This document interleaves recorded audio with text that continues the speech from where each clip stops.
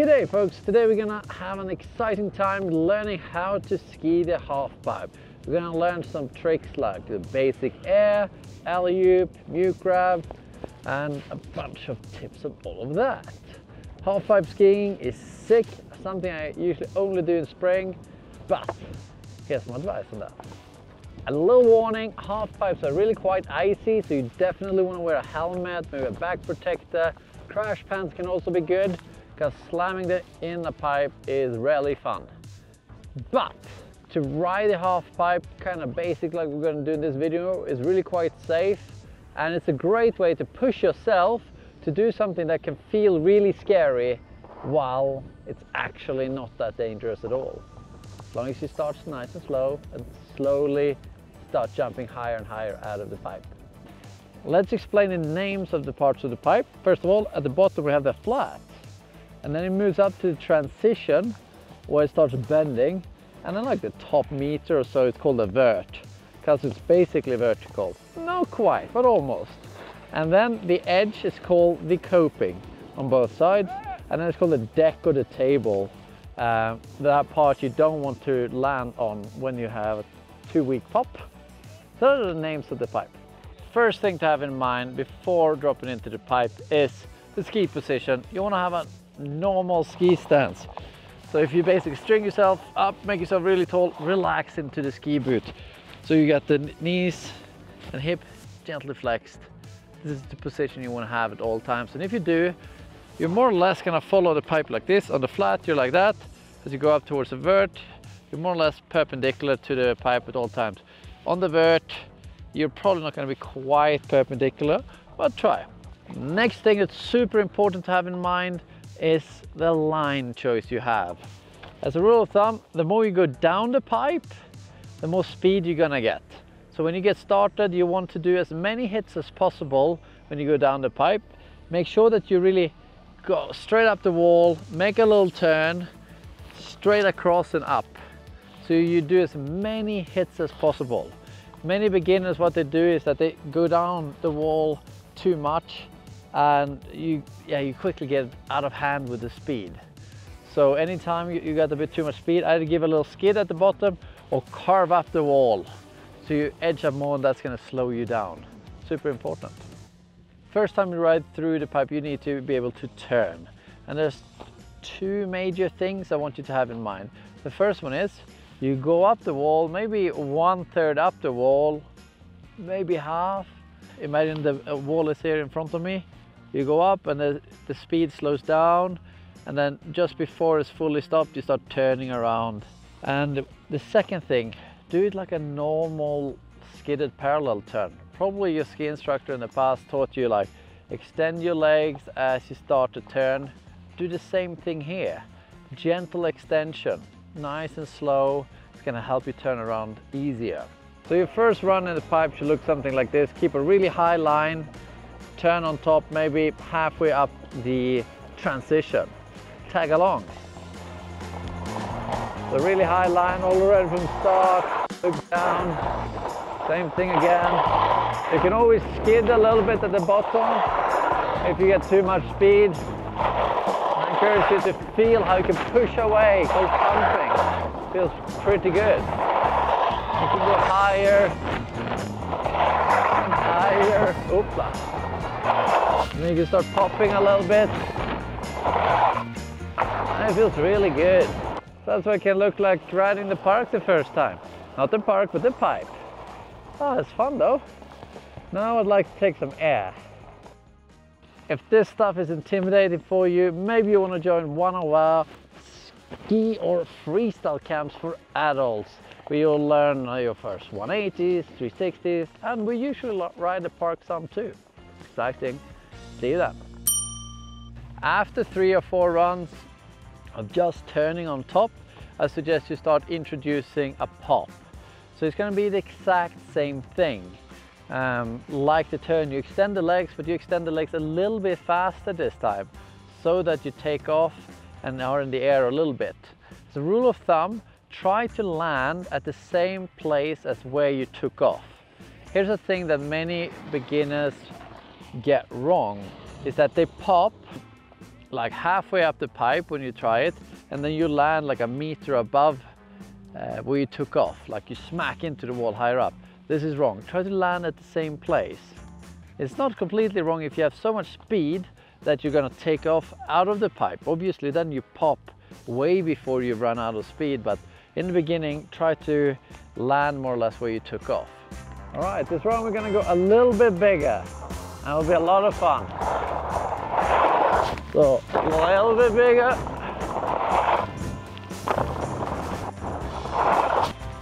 And to do this, you gotta keep a line that's much more down the pipe.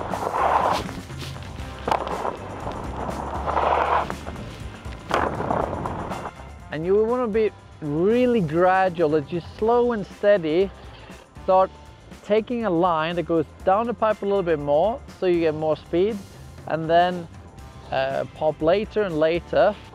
What is tricky as well is that the higher you go out of the pipe, the more you have to pop, because the wall of the pipe is not vertical but almost vertical. So the higher you go, you got to pop a little bit harder in order to land on the top part of the pipe again. But you also don't want to pop too hard, because then you're gonna go out from the pipe and then land at the bottom. Both of these things are bad and can be painful. So you want to really develop a feeling for how much you have to pop at what height above the pipe you're going. If you want to get some more air out of the pipe, it's not only important how you take the line down the pipe, but also you need to pump. So as you go down the wall, you want to push away strongly with your legs, and that's going to increase your speed some. As one first goal can be to pop so late that the noses of the skis leave the pipe, so they're higher than the coping. The coping is the top edge. And then next milestone could be to get both feet over, and next one is go kind of high, and it will be a blast, I promise you. After you've done many runs of the pipe with a gentle pop, when the noses are starting to leave the pipe, you will have to take a more downward line at all times to be able to have enough speed that you really can do some nice airs. And then slowly you can start introducing some grabs. So I'll show you here. I'll start doing some pretty small airs, and then I'll have a bit more downward line, and I'll start getting more air.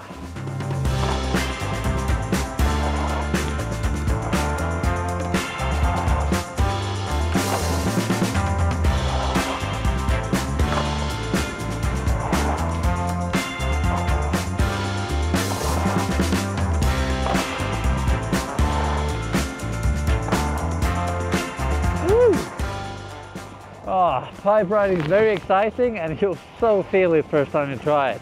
Next trick you could learn on your first day of riding the half pipe is the alley-oop. An alley-oop is when you rotate up the pipe, like such.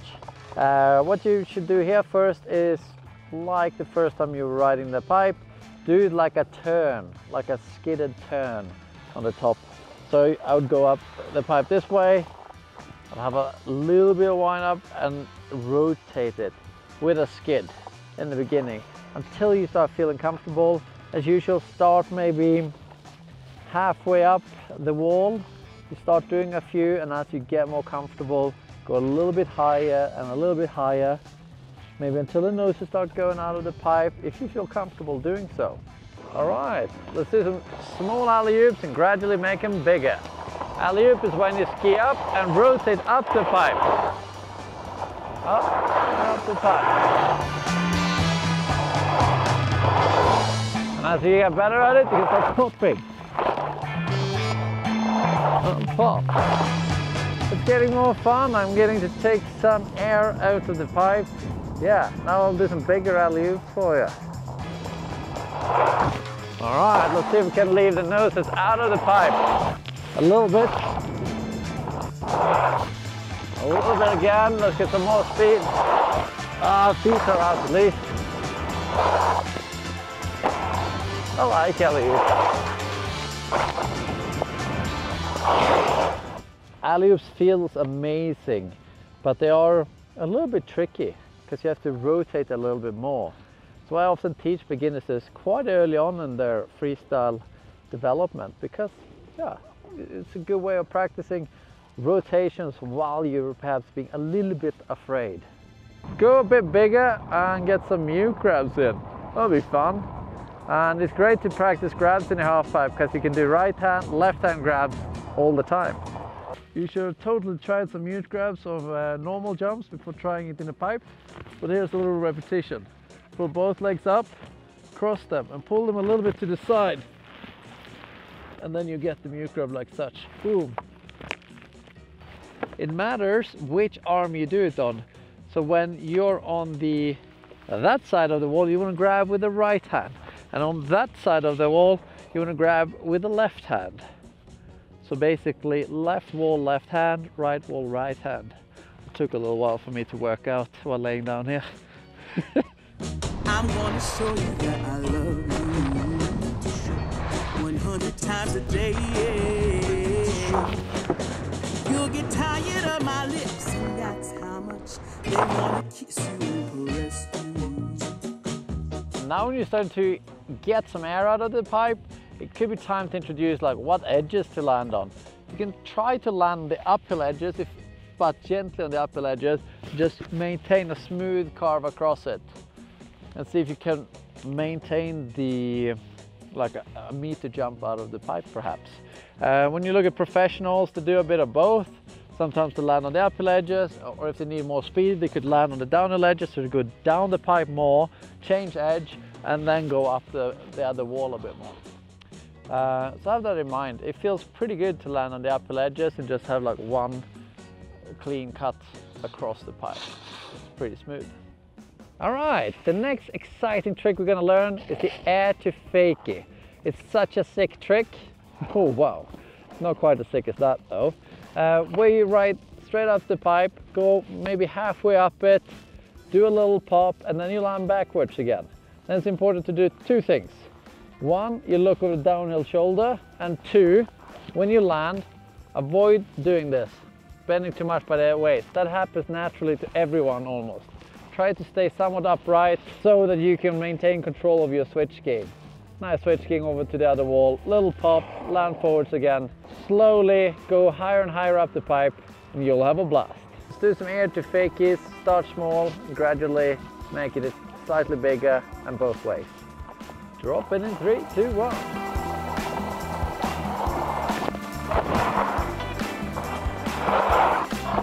Try to not skid too much.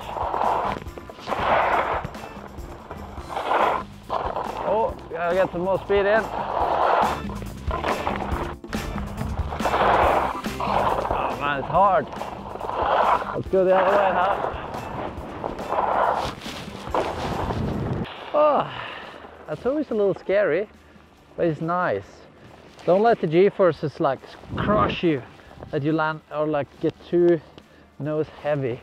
It's not good. Try to stay nice, upright and strong, and you get this soon.